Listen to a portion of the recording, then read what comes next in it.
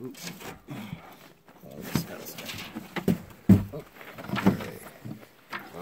if you guys want to ring under good, welcome to the Rosebud Camp. Yay! Nice save. Man. All right. So here, currently in this corner, everything here is your current solar IT supplies, along with some supplies that came over from Sichangu main camp.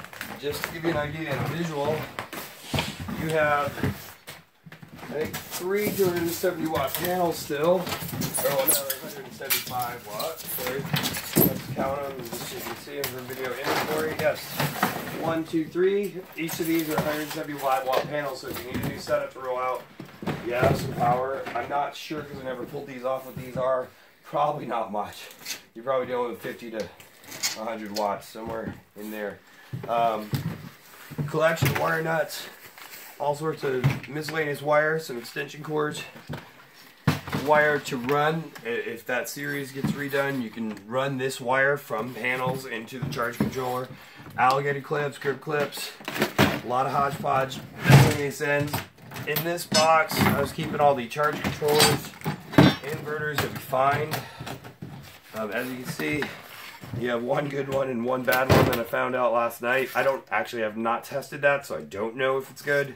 But that's what you have as far as inverters in Rosebud Camp. Everything else is deployed. I know I placed an order with Angela for new charge controllers. It is rare for inverters to go out, but it does happen. You also have a battery charger. These are 2 bad controllers that should go in there. I'm putting them in because I feel that they still can be tested, maybe, but they may be completely bad.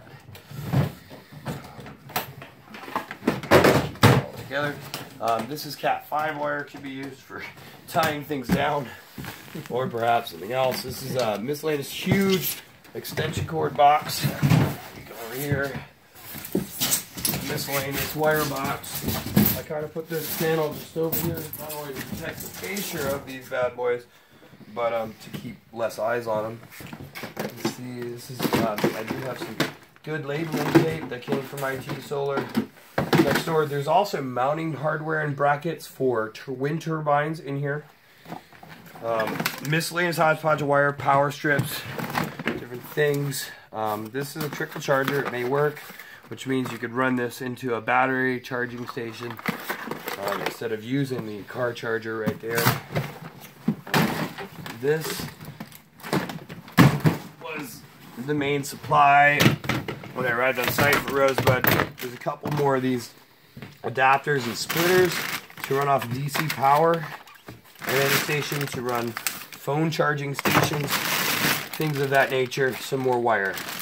That concludes all of your solar IT inventory here on site at this point in time, which is 1/19/17, I believe.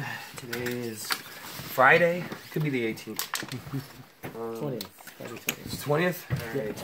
Alright. And we're done here, except that I just lost 3 feet of wire. Yes. Sure, hold on.